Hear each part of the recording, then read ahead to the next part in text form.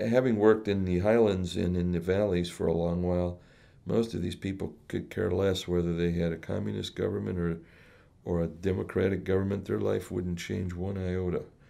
And since most of the South Vietnam was rural, and most of these people never left their valley, we used to laugh. We'd say, well, if the communists come into power, their life's going to be exactly the same. But most of the people where we were supported the Viet Cong and helped them in the northern part of South Vietnam.